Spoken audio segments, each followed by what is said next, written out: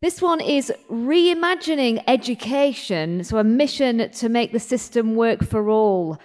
And there's an increasing need to reconsider how children learn as new technologies and economic changes continue to impact education. And to make sure we get the most out of this panel discussion, we are going to welcome to the stage Hulya Kurt, co-founder of Innkick, who is going to be our moderator for this panel discussion. So a round of applause, please, for Hulya. Everyone, and I hope you can hear me, that's great. And I would like to let you imagine a bit about the ideal education system or the ideal learning system. How would that look like for you? If there were no limitations, there are no hurdles, everything is possible, how would that look like for you? Reimagining, like we can do whatever we want. We can have the kid, the young generation flourish, thrive, learn, experiment, fail, do it again. And there is no exams or anything else. Before that, we had great discussions. Sorry? No, not at all. That's our vision board, and that's what we discussed here during the education conference. You know, we have good, wonderful initiatives going on, really a bit in silos, as I could listen, but we need to do more. And we have got a long way. And that's why we as educators, or any passionate person believing in human growth, supporting young people, is thriving here, and that's why we're here for. And addressing them, raising awareness, like we had the panelists just before, really inspirational talk. I loved it, absolutely. That's what we would like to achieve. With that, who am I? Hulya Kurt, absolutely. The founder of Innkick, Innovation Kick. So I kick you a bit to invite yourself, you know, because this is what we need to do all the time. I'm a coach, business coach for professionals in midlife crisis. I'm also the managing director of Noble Manhattan Coach Training School, and I'm proud of our flagship product, which is really for educators, because we need to as well support our teachers so they can support as well the students and our young generation. With no further ado, I would like now to invite all our wonderful, amazing fellow panelists on stage to join me. So please come on stage. A round, big applause for all of our panelists.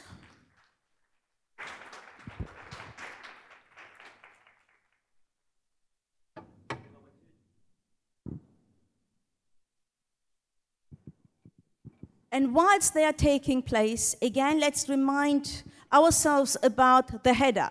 Reimagining education, a mission to make this work for all in the system that we have at the moment. Is it mission impossible? Maybe, maybe not. We don't want to jump out of the kind of skyscrapers like Tom Cruise does, of course, but we might need to really move the rocks. Thank you so much. I'm really delighted to see you here on stage. It's an honor and a privilege and a wonderful opportunity to hear from the experts that we have here. And I'm sure I've introduced myself, but you would like to know as well who is with me discussing this wonderful, amazing, interesting topic. So with no further ado, I leave my wonderful panelists to introduce themselves quickly, so you know who's talking. Is this on? Yes, it is. Hi, I'm Jennifer Williams. I fulfill two roles right now. One is COO and Vice President of Aquinas International Academy. We are a K-12 accredited international school with students in over 20 countries. What makes us unique is we do live sessions, no more than 6 in a classroom, and it works really well. And one thing that I noticed, though, is you know, a lot of our students, their parents are pushing them towards university. And university isn't for everybody, right? I think there was a huge push for that several years ago, and everybody was supposed to go to college and get a degree. But I think in the States, and I'm not positive about this number, but the dropout, or I guess you could say over 70% of the students that start university don't finish, don't get their degree. Several that maybe have a marketing degree end up managing a restaurant. So, so kind of to combat some of that, and what we're having in the States too is we're having a shortage of certain people to fill certain careers, trades being a big one, but there are several. So in Reimagining Education, I said, you know, we need to be able to provide an education for everyone, right? So I started Virtual Career Institute International, and that is career-based training that leads to certifications. The other thing that we do is we have an international jobs board. So we've kind of flipped the model a little bit from train to hire to train. So with internships around the world, and then we can tailor their education, their training for that job that they want. One of the things that we started doing, and we're going to do a free version in January, is a career discovery course. And this really needs to start down at grade 6, grade 5. And let's try to figure out passions of some of these students, figure out what they love doing, what they're good at, and then encourage them and push them towards that, you know, train them in that particular career path. So let's make the best use of the time. And I think most importantly is reimagining education. Something that they said earlier is, you know, it's ever evolving, right? We can't continue to put students in a box. Like everybody has to learn this way. And I love that about online learning, because the teachers we can do individualized learning plans for every student. I think that's really important. So that's. Thank you so much, Jennifer. So we turn over to Donnah. Hello, my name is Donnah Ciempka. I'm head of an international school in Bangkok called Ascot International. Ascot International is a 3-program IB World School, but we're a school with a difference. We are an intentionally small school. We're a school situated in the suburbs of Bangkok, and what is completely unique is we are a school striving for inclusivity. And that sounds like a lofty goal, but it's something we've worked actively on for a number of years, so that our motto is that every child is seen, and that it's our lifelong mission to ensure that they are. And that means challenging our own life experience, challenging our own bias, and ensuring that our children are immersed in an environment where no matter faith, religion, gender, sexuality, race, you name it, that we are trying to remove those layers. I'm certainly not sitting here saying we've got it solved, but it sits at the centre of what we do. And that means that we're working towards an environment that's safe for students and for staff. Education can be very much like an arms race, and I think when you work in particularly international education, where every enrolment is paying your salary and your staff's salary, you really do have to shift your thinking to ensure that the environments we are creating are not perpetuating the same cycles of bias that have happened in past generations. So that's Ascot. And so when I think about reimagining education, it's about putting the learner at the centre of every decision, which sometimes is really difficult, and it certainly doesn't make you a lot of money. But that for me is about re-educating, reimagining what education can be. Is everybody in our community seen and acknowledged? Thank you very much, Donnah. That was really interesting. So let's turn over then to Navid. Thank you, Hulya. So my name is Navid Nazemian, and I have spent 26 years working for some of the world's most admired companies in the HR function. So I've always had a remit that included the learning, development, training, organization development. And I have turned my passion, which was something that I was doing on the side, into my full-time activity. So I am now a full-time executive coach, not an HR leader who does coaching on the side. And my take on our topic today is, first off, I think if we want to reimagine education so that it works for everyone, we have to really get into this public-private partnership space. I have really enjoyed being a student myself many, many, many years ago, to have practitioners to come in and complement what our professors used to teach us. It was fascinating to see how you can see the theory coming to life by having practitioners talking to you about how it actually works in practice. So that's the first thing. The second item, I think, is related to access. Again, you know, I have been fortunate enough to have lived and worked in 5 countries where education is important, education is funded quite well, and generally accessible to the large majority of the population. But sadly, that is not the case everywhere we go. And so therefore, I think there's an angle to this that touches upon the topic of access and how can we make sure that every child has access to proper and good education. The third aspect is related to funding. And again, I speak from experience when I say that I have at times seen, you know, crisis coming our way as an organization. And guess what? The first budget that is being slashed is the training and development budget. And I think the same applies to many governments. If you look at how sometimes governments are deprioritizing education over other topics that are also important, it's a shame, and this is something that definitely needs to be rejigged and reconsidered. And last but not least, I really believe that there is no way around having proper education without including the aspect around digital learning. I think, again, as much as a parent, I don't like to have our son, you know, being on his tablet or on a device too much any given day.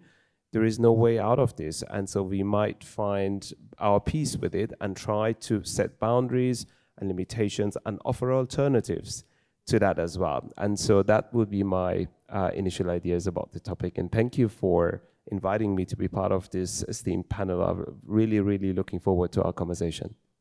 Lovely, thank you so much. This interesting topic is coming up here slowly. I've got already some questions aligned. But of course, we're going to continue with Zena. Hello, everybody. My name is Zena Simmons. I'm currently a UC Davis medical student in my 3rd year. And I'm also an insurance broker. I have my own agency called ZLS Agency. I went to Pepperdine for undergrad, where I received my Bachelor's of Science. I studied sports medicine and French. And I specialized in international studies, so I learned how to speak French and Spanish. While I was abroad, I studied in places like Switzerland, Argentina. I worked at a hospital in Argentina, and then I did a lot of mission work. I also identify as a missionary because I work in a lot of impoverished countries where we bring medical services and public health education to many villages. And not always just villages, but just a lot of different countries. I don't want this to be about me, but I'm just going into a few details so that I can kind of give an overview of, you know, why this type of work is important. I also do policy work. I was chair for California Medical Association, so I lead all of the medical students in California. And you know, help people figure out what policy needs are necessary in terms of healthcare in our state. So I'm a huge believer of the effects that government and policy making has on healthcare and education as well. I see they kind of go hand in hand. I view the education system as very similar to the healthcare system in ways, especially when you're taking a global approach. I don't think you can take the most or the strongest healthcare system, right, and then have every country mimic that system, because there is so much variation within the population, both within nations and between nations, right? So we have to specialize these systems to meet the need of the people that exist in each country. And through that, we need awareness. We have to understand the needs of the people. Just like Navid said, you also need resources. Funding is important. And then also structure is really important. All of those things generally are the responsibility of the government and policymakers. So it's very important that each government prioritizes education.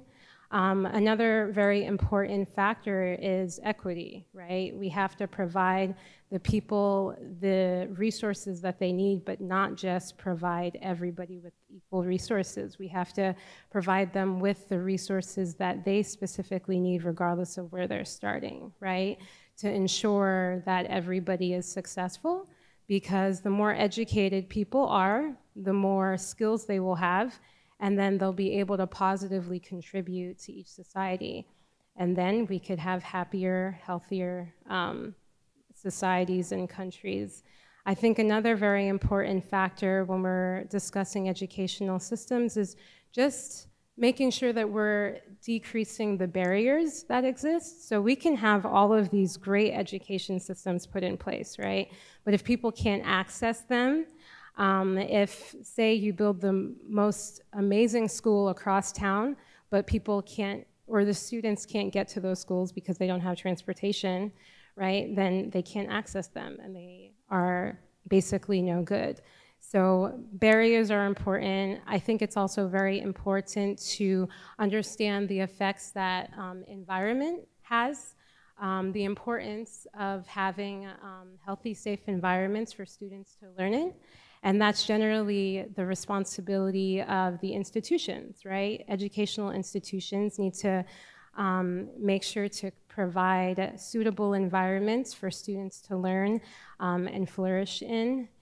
And like I said, a lot of that starts from a systems level where the government should be responsible for creating these structures for students to learn in. Thank you so much, Zena. This is really great. And we have got a very diverse panel here from all generations and from all sorts of backgrounds and experience. It's amazing. And we had a different view. I picked up on always on access, resources, funding. No, one size fits all doesn't exist. So I'm picking up on little words, and it's going to be very interactive afterwards. So let's hear from Bilal. Hello, everyone. Thank you. My name is Bilal Shammout. I'm co-founder and CEO of Massarat. We have a stand outside if you want to talk to us afterwards. Massarat is Arabic for pathways, and we specialize in big data analytics and insights for K-12 education. The reason we called it pathways is because we use historical data that is ethically collected about every student throughout their K-12 educational journey to provide them with their pathway in life, help them identify their pathway in life based on personalized data. And the topics I want to talk about are quickly three little topics. They are dear to my heart. I can speak for hours, but I won't bore you. So the topics are the educational paradox, the educational crisis, and the possible solutions. The paradox that we've identified is that if you look at government spending year over year, in most governments around the world, every year the government spending on education goes up. And that's mainly driven by public perception about the quality of education not being good enough to meet societal needs. So the governments are spending more and more money on education. The paradox is that all this money is going to the educators who are and policymakers who are making sure that education is improving, and the proof is in that the quality of education is improving. It's really, I mean, what we learned in school when we were in school is not what is being taught today, and it's not being taught in the same way either. So there is considerable improvements, yet public perception that drives government policy is that it's not good enough. So that's the paradox, is what's going on here. Which brings us to the crisis, the educational crisis, which is, if you trace back the roots of all educational systems around the world, you can trace it back to about 200 years ago, in the early days of the first industrial revolution. And this is how those school systems were first originated, and they were designed to fulfill the requirements and the demands of the first industrial revolution. Problem is, today we live in the fifth industrial revolution. So what our school systems are producing is not meeting today's requirements and demands and values. And this is where the paradox is. This is where the gap is. And the reason this is a crisis is because there was an interesting study that was published back in 2017 by the Institution for the Future about the impact of technology on future society. And it made several important, the scope of the study was by 2030, which is just 8 years from now. And they came up with a few interesting findings. One of them is that by 2030, 85% of the technology jobs that will exist then have not yet been invented, okay?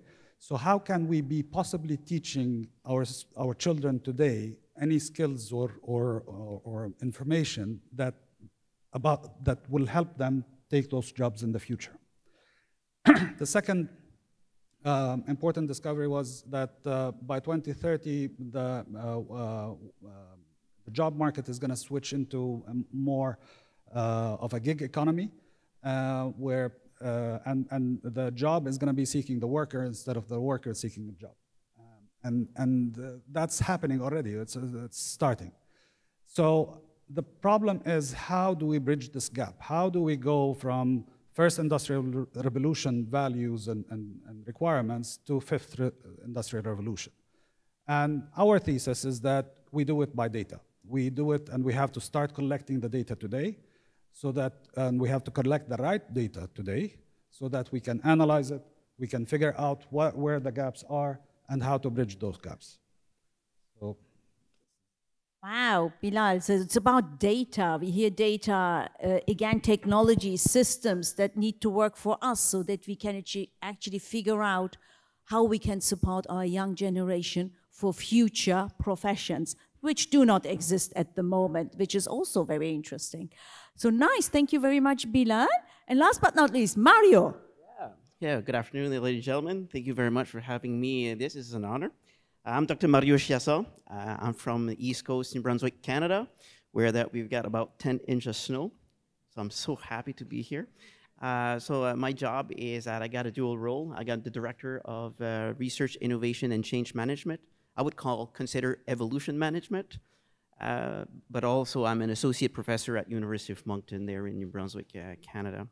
When I was asked to be part of this panel, there was two words that were really resonating with me with this title. It was the first one and the last one, reimagining all.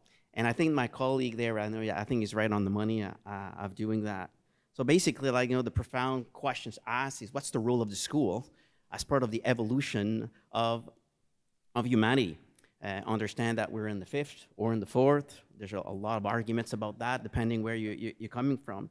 So starting with that is that I was here a couple of years ago, and it was quite interesting at this conference, but I got this guy there called Thomas L. Freeman, and his first slide was that you can't be an educator and educate students if you don't know how the world works.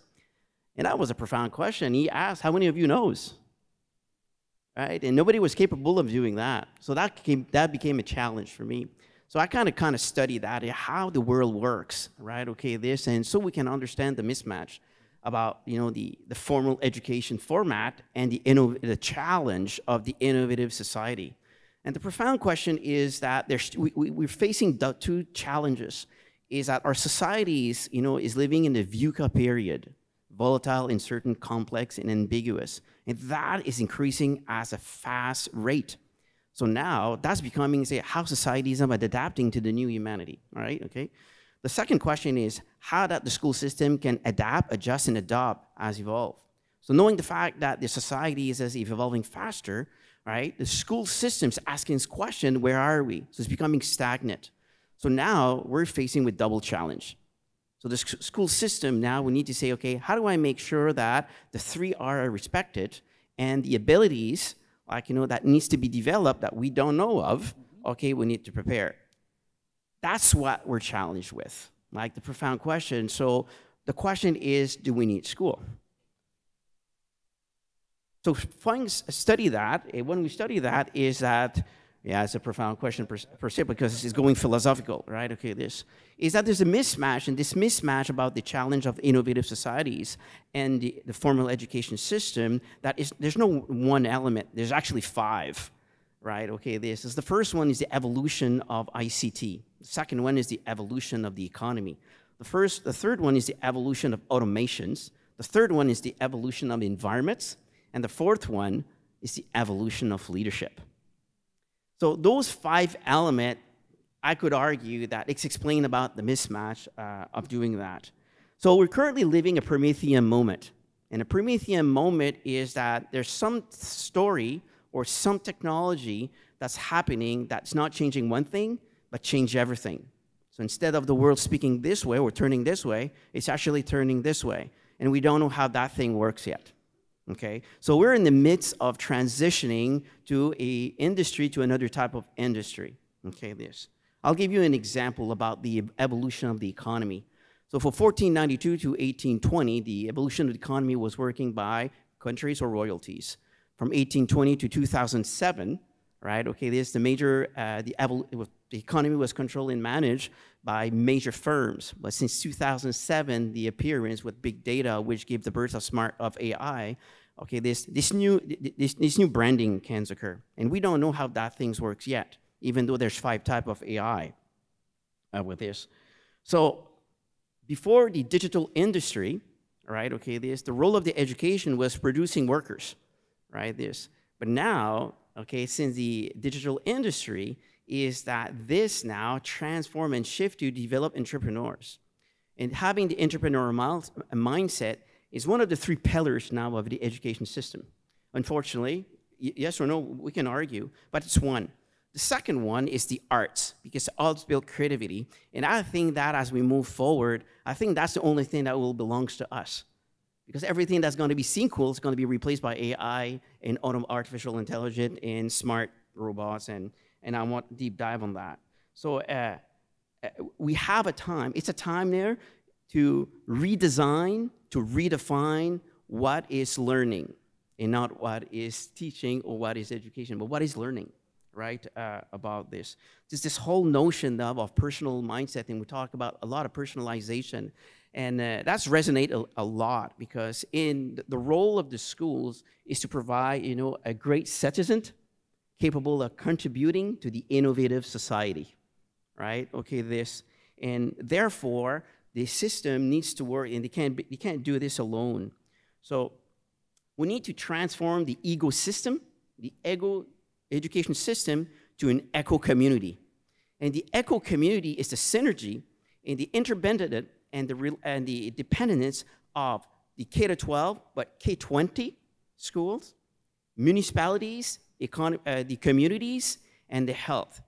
And that's the new system that we need to evolve now. So this eco-community will be the foundation, I do believe, that that's going to be responding collectively. When we're talking about a dynamic collaborative culture, it's the relationship about those 3 components supported by research, supported by collaborative with unions, and also the profound working there with the governments. And I think those 6 components is going to be able to revolutionize the education system that we so desperately need. Thank you. Wow, thank you so much. This is really great insights. And when I hear about all the wonderful experts which have shared their feet forward, I would say, because these comments make us or puts us one step ahead, it's amazing. So I heard a lot about collaboration as well. We can't do it on our own. Like my motto, from union comes strength, partnerships. We had that in the first day, which was really great. I love that. Policy making. That where it starts actually, if we want to have that big cruise ship working and steering towards a good direction. Lots of about resources as well, access, the main thing, the kind of Maslow's pyramid, you know, how can students get access? Absolutely, amazing. So before we jump on a kind of question, I want to ask something else because I'm a bit, you know, results oriented as well. So yeah, so what do you think needs to happen? What would be first steps or one step ahead that would bring us, you know, towards a better, how shall I say, improved learning experience? You know, what do you think? Anyone can take the microphone. Jennifer. I think we go to the source. We go to the students and we find out what that is. You know, we spend a lot of time creating certain programs and things like that. What I have found is when I go directly to the students, and that's where you have to start. The teachers that deal with the students on a daily basis, go there, right? I don't think we need governments deciding anything about education. The bureaucracy gets a little overwhelming and we forget about student success. And they're the best ones to tell us what they need. They want to learn differently. They don't want to learn the way we did. And we have to adapt to that. I love that. Get real insight from the students, from the people, from the humans who are impacted, right? Thanks, Jennifer. Yes, Donnah. And I think it's about redefining the purpose of education. Early childhood is not a preparation for primary school. High school is not a preparation for university. Education is preparation for life. It is life. And I think, unfortunately, so many of our clientele, our parents, they all went to school. They were successful at school. Therefore, why change it? Yet we have to help, as you said, look to the future. When I started teaching, a wonderful educator said to me, imagine 2000, and that seemed like a very long time ago. What sort of things are your children going to be able to know, do and understand? And it blew me out of it just changed the way I see education. And for parents, they want their children to be successful. But what is success defined as? And that, I think, is the big change for me, is what is the purpose of what we're doing? What are we preparing our kids for? Lovely, I like that. The why, the famous why. In anything that we do, we always have a why. And if the purpose is lost, our direction is lost. Thank you so much, Donnah. Anyone else? I think, yeah, prepared already. Navid, go ahead. Yes, first off, I wholeheartedly agree with what my fellow panelists have shared so far. I would like to pick up on something that Bilal mentioned earlier, which is applying a data-driven approach. And I would like to share a concrete example, again, from my work as a human resources practitioner. In one of my previous companies, we used to have a very prestigious leadership development program. This program had been designed with one of the most famous universities that is famous for executive education in London, in the UK. And we had spent a mini fortune, you know, designing that program. And it had the highest net promoter score rating. So participants who went through the program, I think the lowest we ever had was a 93, which, you know, if you work in the HR function, you get a 93 for anything you do, you would be a very happy man or woman. Now, when I came into my role, I started digging into the actual data, and not the data necessarily related to what is the satisfaction with this training course, but really, what is the outcome of this, right? Now, this program, bear in mind, was set up with a very particular focus, which was to fast-track middle managers into senior leadership roles, right? Okay, so let's look at what is the actual products, what is the actual outcomes of this?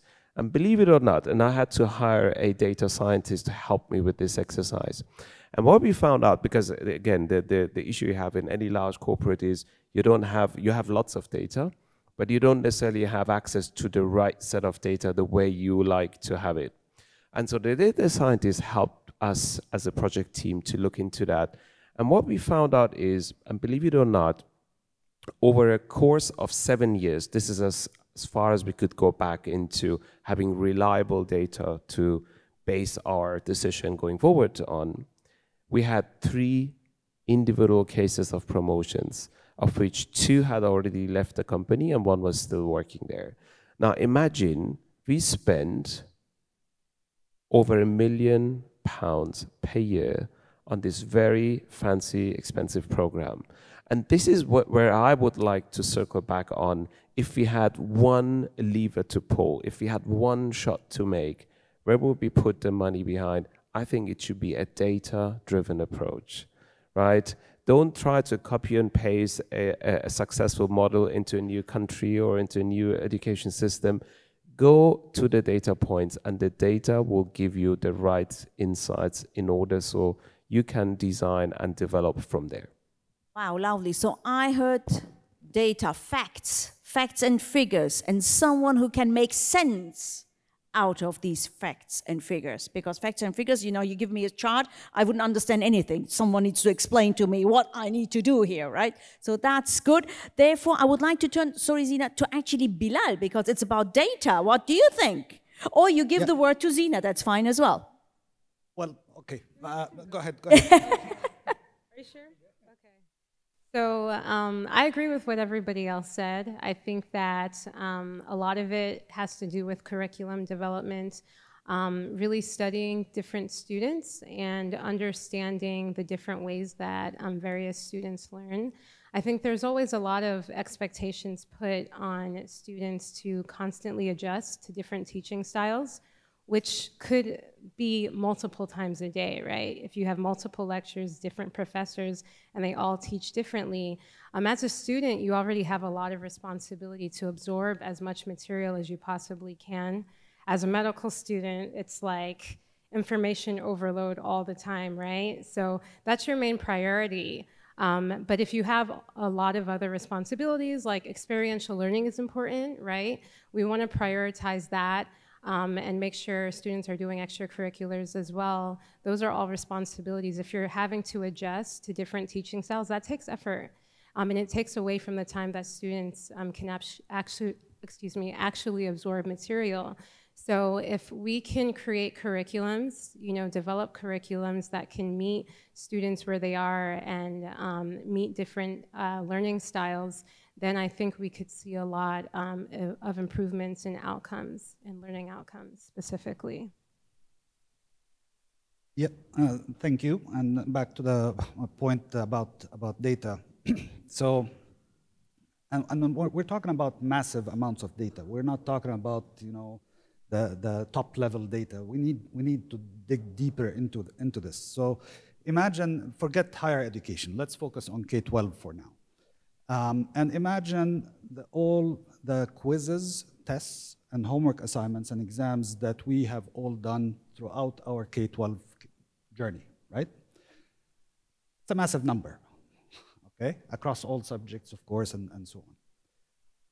Now imagine every question on these assessments, okay?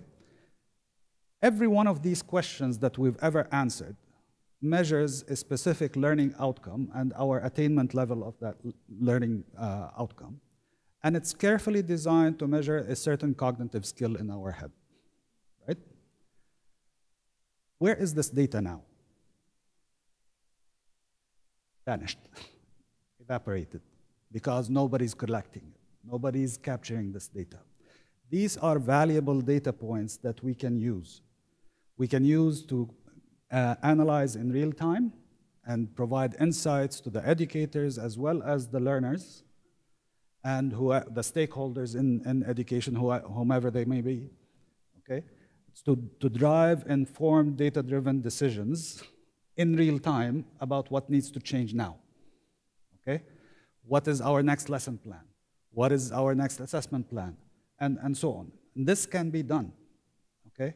A few years ago, the technology to do this wasn't practical or feasible, but now it is, okay? And all of these data points collected over all these years of education can be very informative to the learner themselves. I mean, look, with most high school graduates until today, most high school graduates graduate, they get their diploma, and they're happy and they're excited, okay, and now they're lost. They have no idea what to do for the rest of their lives, right? In the US, some statistics, up to 30% in the US drop out within the first year in college, right? And 80% of the remaining students end up changing their majors at least once, which increases the time and the cost of obtaining a 4-year college degree. Okay? The average 4-year college degree takes 4.8 years to accomplish. And 61% of college graduates with a degree say that if they had the option, they would go back and choose a different major. Okay? Now, if you think about it, every single one of these students has been measured, tested, and assessed in every possible way for the previous 12 years of their lives. And they've certainly passed all the standardized assessments that were required of them.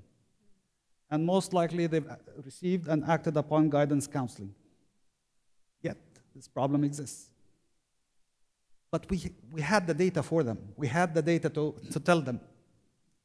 Great. So I hear data, I hear technology, use the systems that we have at hand to assess first facts and figures and also get human feedback, feed forward, I call it. Mario, yes. Very good. Thank you. Thank you. My God, lots of passion here. You guys feel the energy here? I feel it here anyway, this. Great story. So yeah, we'll take the data, and I think I'm going back to the original question. What would be the simplest thing to do? Right, okay, like to me, is it right, okay? Engagement, but system engagement, right? By empowering every learners. And when I'm talking about every learner, it's not only the learner itself, everyone, because everybody is a learner now in the digital industry. So how you can take data, which is dynamic, static data that tells the story. And from my understanding, the story is becoming 4 elements. You need to go to passive pedagogy to active pedagogy. You need to take the system leadership 2.0, the current system leadership 2.0, which is probably one of the main reasons why that our learning culture instilled, driven down, top down. You need to go now to a leadership 4.0, which is basically nurturing a dynamic, collaborative culture within and without the community, at school, internationally, right? The 4th element is the culture. If you want to measure something about the data, it's the culture. The culture, a healthy culture. How do you measure healthy? How do you measure engagement? Culture. How do you measure, like, you know, the healthy, but the relationship between? Because we know students, the first thing they go to school is to relate with a teacher, right? Okay, there's that build confidence. And once you have that build that confidence, the student build self-management. And when you build self-management, self-decision. When you self-decision, he's developing autonomy. Right? So if you want to measure that, it's very, and the 4th one, in my opinion, is one of the 4th element, is a sense of community. The school is a community. So the first one is pedagogy, leadership, culture, and community. If you want to play with data, let's play with this data that can tell that story. And I think you'll have a system transformation instead of pocket of silos that tries to evolve. Absolutely. And I think when you look at the talk and the pedagogical talks around learner agency, that's exactly what we're talking about.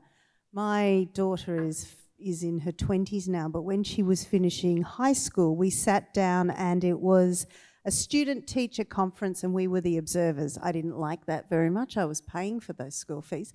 But it was a fascinating experience for me. She was just 18 and her teacher said, right, what do you know? What do you need to know for the next exam block coming up? How can I support you? And in every subject area, she sat and she shared with the teachers where she felt confident. She had these strong, rich dialogues about herself as a learner. And as we walked outside, I looked at her and I said, it doesn't matter what marks you get. You're educated. You know yourself. You know your strengths. You know your challenges. You can talk more articulately about these things and you don't see next steps as a deficit. Money well spent and well done. And it was such a glorious experience to see this very strong-willed young lady actually be an active participant in her learning experience. And I think that's an example of exactly what you're talking about. Lovely. Thank you very much for this wonderful story. That helps. As a moderator, I've got a tough as well duty, which is to make sure that we are on time. I've got a wonderful clock in front of me. So I'm just looking at it. And the conversation can go on forever here. You know, I mean, we are so passionate about the topic itself. However, I would like, if you allow me, dear panelists, to look in the audience and see if we have any questions for our wonderful experts here on stage. Please pick up the microphone. You can ask immediately. Otherwise, I've got lots of questions in my pocket. Lovely, please.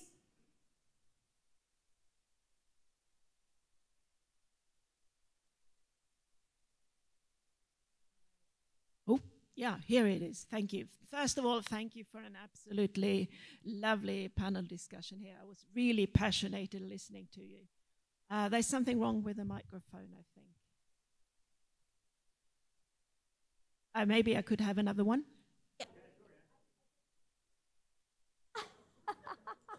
There's a lot about me, I think. So thank you. This one works much better. I got really stuck on something here. Someone here said, because I was sitting, after the food here, it's not any longer that you look for a job, the job will come to you, yeah? And the reason I got stuck with that is because I work as a career and leadership coach, and I work with PhDs, transforming them for a career beyond the academic context. And that means you have to change the mindset, you have to start to look at your transferable skills, etc. And what I struggle a lot with, and I developed something that I call an agile job search. That means headhunt your dream job, you know? Headhunt your dream job. So you headhunt your dream job. And I have a really hard time with PhDs, in particular if they stayed a very long time and they are postdocs. Because the thing is, they look for a job and they say, yeah, I find a job, but I don't think I like it. And then I say, yeah, but you have to look the other way around. You have to start to use the algorithms and the AI, and you have to start to write down and find the skills for things that you love to do. So you feed the machines with things you love to do. And for me, I think that that's obvious, but I really struggle with particularly PhDs and postdocs that stayed very long time in academic context to see the difference between love to do and can do. And I can take hours of coaching and connecting brain and heart and stomach and everything, not can do, love to do. And I like to hear from you, what is it? What happened on the way from a master student dreaming to from a master students, because they are dreaming and they have no problem to say what they love to do because, oh yeah, blah, blah, blah, blah, it goes on for half an hour. And then you do a PhD. And the longer you stay, suddenly it's much more can do. And I have two big eyes when I said, I know you can do, but I would like to hear what you love to do, so you feed the system with that. I like to hear some comments around that, because I believe we need to change the academic context here. Something happened on the way. Thank you so much for that question. So I turn around to the wonderful panelists here. I think Jennifer's already turned immediately on it. I'm yes. always on it. Because my big thing is, you know what, find their passion and what you're talking about. And going through all this education and then, you think you love it, but you can't do it type thing. And I'm hearing, push towards entrepreneurship. Not everybody is an entrepreneur, and that's okay. Not everybody is a leader, and that's okay. But that's what we need to start finding out early on so that we can guide these students. I tell my teachers all the time, we don't really need teachers, we need coaches and mentors. Kids are going to teach themselves, but we need to teach them and coach them as to where to go for the right information and how to apply it. That's going to be the best benefit to them. Thank you so much, Jennifer. Anyone else? Chipping in? Oh, you want to go ahead? I'll be brief. I think in my opinion, sometimes when people go from like loving what they're doing, right, as a bachelor student, a master's student, and then become a doctorate student or actually start working as a professional, and now it's more of what they can do, sometimes it's associated with the stress that's affiliated with the job, right? Because the responsibility is so much higher at that point, the stakes are higher, and then I know every country is different when it comes to financing education, but in the US, education is very expensive. So by the time you're a doctorate student, you owe a lot of loans. So if somebody wants to change their profession, they're kind of stuck in it. So now it's like, you know, I can't even modify my journey because, you know, I committed so much to this. So like I said, also once they start working under institutions and you're not really like being catered to as much as students, you're kind of, the schools work for you. Once you're working, or even a doctorate student, you're working for the institution, it becomes more stressful, and now people are just kind of pushing through. Not everybody, but some people. So what you say, they move into a stress mode, and that blocks, because that is what I believe, sort of. Yeah, so you start to lose the side of the view, but I'm happy to hear that you're on the same track here. Thank you for your question. Just a moment. I'm just checking the time, so thank you very much. Just to interrupt, I'm sorry. Is there any other questions that maybe any other panelist can and will answer? There is one more in the audience because we want to have some interaction. We had already the response, so let's see what would be the question here. Yes, please. Thank you for the lovely panel discussion. Passion, you guys. Can you hear me? Oh, yeah. Yeah, I really felt the passion in you guys about education. I really loved the discussion. Because I'm also in the special education field, when we look at big data and we want to prioritize and measure what education should be, there's, you know, amongst teachers, some people believe in inclusive education, and some people want to differentiate these people. Because, you know, for some people, the education might be good, and for some, it wouldn't be good. And I think that's looking at data as well. But maybe the assessment we do, because, you know, when humans measure, like we might ask the artificial intelligence to come up with some other assessment priority, but I don't know how that is possible yet. So I don't know what the question is now, but that was a comment, and thank you for the comment, though. But I think someone is already, you know, Donnah, please. Diversity isn't easier, okay? But what we know is when people, students, humans are exposed to a variety of provocations, we rise and we're inspired. And so for me, it's worth the effort. Thank you so much. And I look at the wonderful watch which says your time is up. We can discuss for hours here. Again, every one of the panelists are available for you in the breakout rooms, like outside, and for the networking after the conference is finished. I really thank you from my heart for your engagement, for your wonderful, passionate, you know, insights. It was really great. And with that, we close Reimagine Education, how the system should work for all. Because if we say all, we mean inclusivity. Inclusive means everyone included, whatever you are, whoever you are, what type of human you are. And that's what the learning experience should be. With that, closing remarks, thank you so much. And we shall hand over to a wonderful host. Thank you.